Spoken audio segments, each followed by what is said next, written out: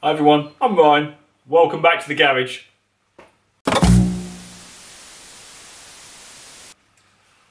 So, the time is now 25 to 3 in the afternoon. I've been working all day. Long list of things that I needed to get through. And already this morning I've been doing plasterboarding. So I've finished the last bit of plasterboarding, which is in the wardrobe in the master bedroom.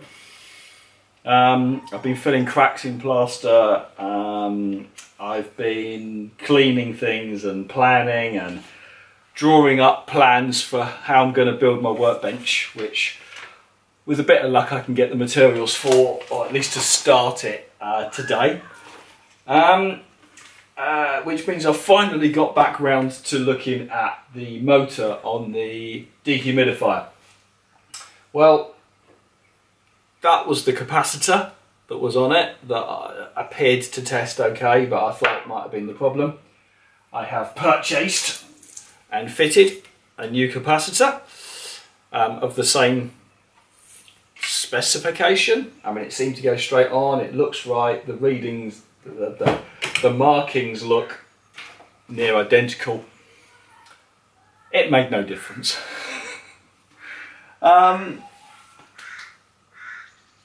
So if the motor doesn't turn, all my efforts on the dehumidifier are of no benefit. You've watched me try to strip this motor before. I got as far as I could, and I could not get any further with this fan on. And the fan is seized solid and it's rusted in place. I think the only thing I can do as a last ditch effort is I'm going to get brutal with this. Heat, well, I was reluctant to use heat because I think this is aluminium and I don't want to start melting this. I can hit it harder, I can put more lubricant on it, I can try cleaning it up more. I might just give another half an hour's effort to get that off. If I succeed, I can look closer inside the motor. If I can't get it off, or more likely, if my attempts to get it off damage this, game over. I think I was probably wasting my time to begin with, but either way, I'm going to give it a final effort. I'm going to call it quits on the dehumidifier. I think I was probably on a hiding to nothing with that one, but if you don't try, you don't know. Alright, last ditch attempts at this. Where's my bigger hammer? Supporting it in the workbench so that the motor is hanging below freely. That is as supported as possible. I need to hit down on that shaft and try and shock it. The grub screw is backed right off. Let's try a sensible sized hammer to begin with. Not the biggest, just sensible. But I have been through this once before. And where's my... There we go. There's my extension that fits over there like that.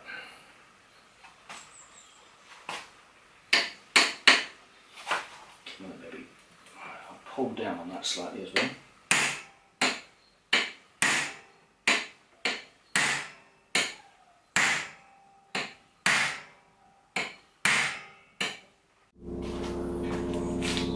Well, exactly as I expected. I'm working on this. I'm trying so hard not to damage it, but the aluminium has just buckled. So I now think, even if I could get the motor to spin, I don't think I could realistically put this back together.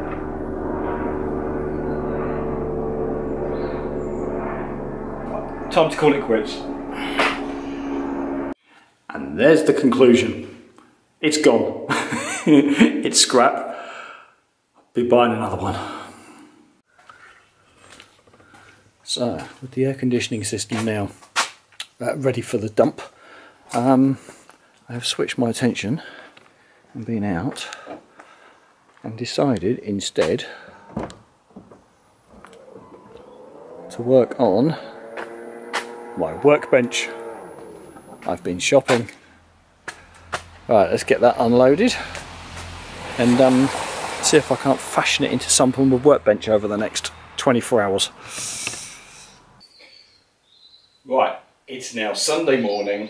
I'm going to make a start on making a workbench. So, first things first, let's move the bike out of the way, create some floor space, because I'm going to need a little bit of space to do this. And I've been given a lot of thought to the construction methods of this workbench. So I've just gone and bought raw timber and actually a kitchen top. And I've sat down and I've planned meticulously how I'm going to build it. I've given thought to, should I use tenon joints, should I use dovetail joints, and then having given that careful consideration, I remembered I haven't cut either of those two since I was about 15 in school, so this will be constructed using lots of glue and large screws. That method. Right, so my plan for today is to build it using a worktop. I bought a worktop. It's advertised as being 2.4 metres. It isn't, it's 2.45, and the ends are unfinished. Now presumably you're expected to cut that down and you get a small amount of wastage. I'm going to use it all. So I'm going to cut the main area to the length I want, which is 1.5 metres. I think that will fit nicely into the alcove here. But I've got a plan for the offcut, so we'll see how we get on with that. But that's secondary. So for now, I'm going to take 1.5 metres off, which leaves me with almost 1 metre left, or 95 centimetres to be slightly more precise. So let me mark that up, and then let's raid my tool cupboard. I've tried to be sensible here. I've tried to support the bench on both ends. I've tipped it over so I'm cutting down through the decorated side. I've put masking tape down to try and stop it splintering the top surface. And I've carefully marked it. Now, I think I'm ready. I was about to use the traditional saw, the old method. And then I remembered, actually, I don't need to. I can borrow this. It's my wife's. Firstly, please don't ask why she's got power tools, because I don't think I could give you a good answer. But she has, and she's not looking. So let's crack on with it.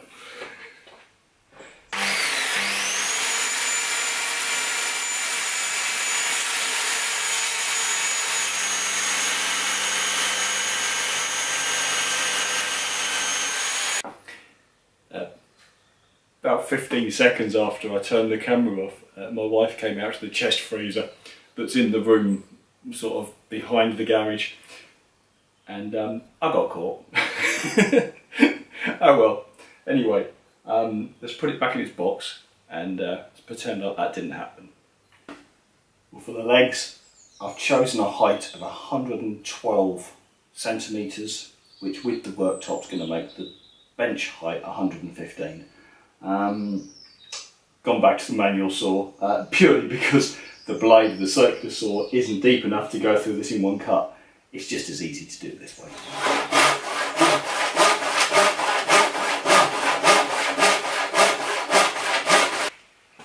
Okay, so next I need 2 side supports. The total width of the table is going to be 150 centimetres. I need to minus the width of the legs, which is a total of 14, so this needs to be 136 centimetres, which I've marked, using a set square, because I'm sure as many as you know, all saws include a set square, so that there, from that to this, is always 90 degrees, so that is my handy set square, and that should ensure I cut that nice and square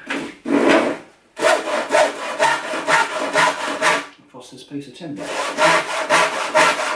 Okay, now I need the side bars. I don't want the leg to be right at the very front. I want a slight overhang, just like 6 or 7 centimetres. So, taking into account the width of the legs, I just need the side bars at 36 centimetres. So, is it 36? Is that all the maths? No, 41. 41 centimetres. Yeah, which is exactly what very far. Yeah, 41. So I need 2 of those for the ends, and then I'm going to do something different in the middle. Right, let's begin some construction. I don't want to destroy the worktop immediately, so I'll put an old blanket down to protect it as I'm working on the floor. Okay, now then, in theory, these are going to go there somewhere. These should fit about there somewhere.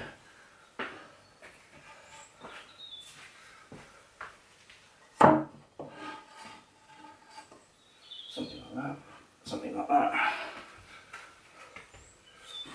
something like that, something like that.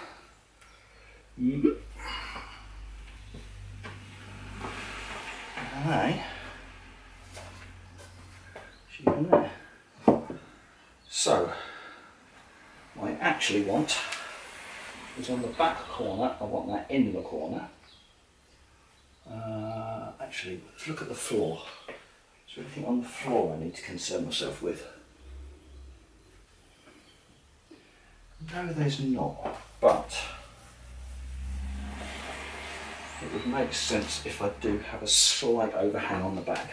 So let's just take that in by about 1 centimetre. So we're on this edge, but about 1 centimetre in from the back. That wants to go in the centre of there, like that.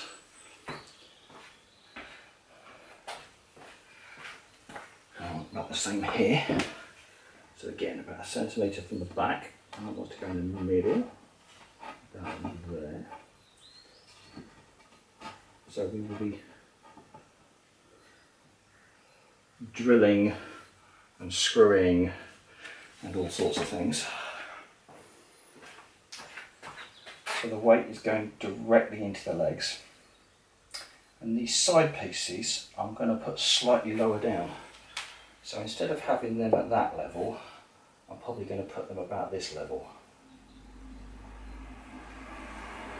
I think that makes sense, because then that will add a little bit of support further down the leg, so that sideways it will be more supportive.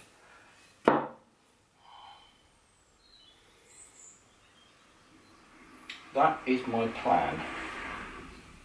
That is my plan. And then after it's constructed, I'm going to get some more of these, obviously slightly longer, and I'm going to put probably at least one. In fact, maybe just one. It's not a big space. I'm going to put one of these in between those to add a little bit further support in the middle of the bench. Although frankly, I don't think that's really necessary, but I can't think of a reason not to do it. That is my plan. Okay, so on every leg I'm going to do 2 holes for the length and then 1 in the middle. So if you look at the height, those screws going through there are not going to interfere with that one there. Okay, that's my prep. Let's do that on all the legs and then they should screw together.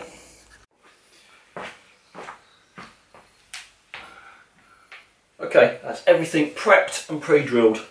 So I've got 2 screws through there, 1 in that direction. I'm going to glue the whole thing together as well with a good wood adhesive. I've pre-drilled holes in these supports here so that these long screws can go down there and secure into the back, into the top. And I've used some offcuts as well to cut those to go between the legs at this height to give additional rigidity. Okay, I think I'm prepped up. time to start gluing and screwing for an half an hour.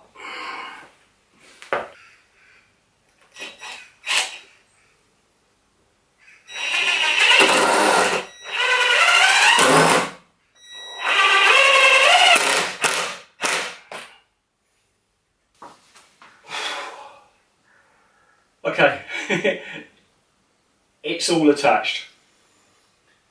So that should go nowhere now. The glue reckons it takes about 10 minutes to dry off. So I'm shattered. I'm going to get a soft drink. That's going to take me a couple of minutes. Then I'll try turning it over. And hopefully it will all stay together. We'll see. I've got a bench. I think it looks pretty solid. Let's do the test. How do you test a bench?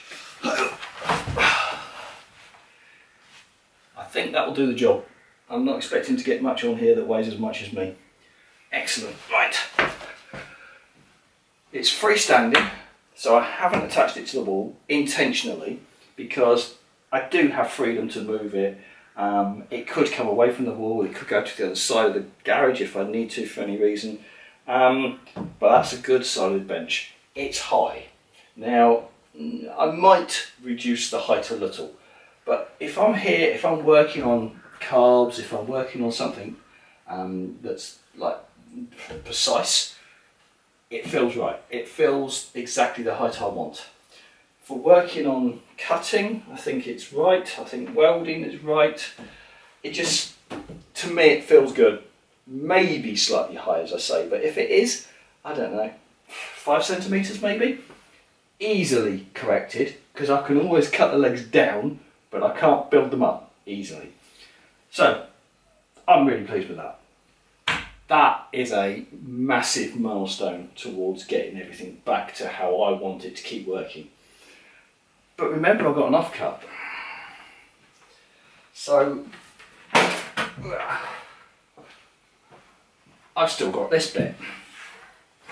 And that is a good sized bit. And with this, and the stuff I've got lying around, I'm going to try to construct something which sits under here at about that height, that if I want to put an engine or something on it, I can pull this out and put it on this. That is my plan. 2 benches for the price of 1. Right, let's see what I can do.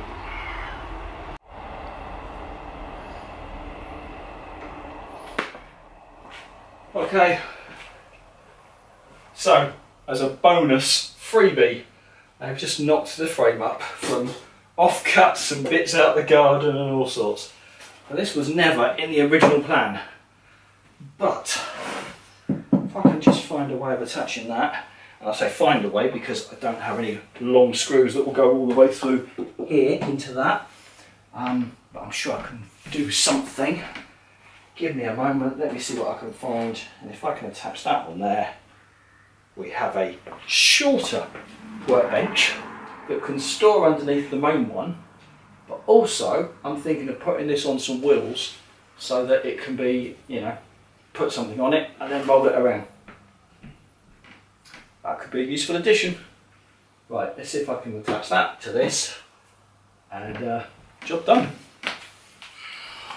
I found some more brackets on some shelving that is no longer required, so I've repurposed them to secure the legs to the tabletop. Here we are.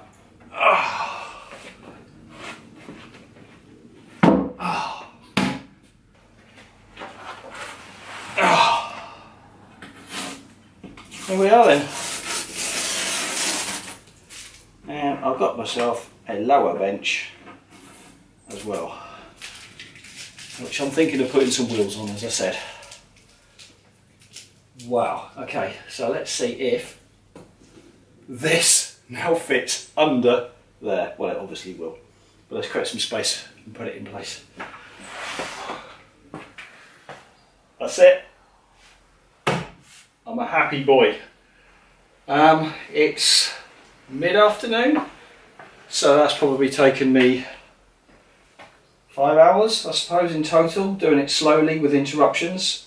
But I'm really happy with that. So I'm going to start moving my tools and things and welders from that side of the room across to here so they can be set up and ready for use whenever I need them. I don't have power in this corner at the moment, so that is something I still need to address, but it's not the end of the world. I've got power on the other side of the room and plenty of extension cables. So for the short time, I can do with that. I've got things like vices to fit, so you know, I've got things like this to fit on. Don't know where that's going now, I'll give that a thought. So I now think I'm really making progress here. It's beginning to feel like my workshop, not just a garage. So I couldn't be happier right now. Okay, there's a lot of tidying up to do, there's a lot of things just to finish off, but that is all I've got time for today. So I'm going to call it at that. Please everyone, stay safe, take care, like and subscribe if you don't mind, and I'll see you again soon. Bye for now.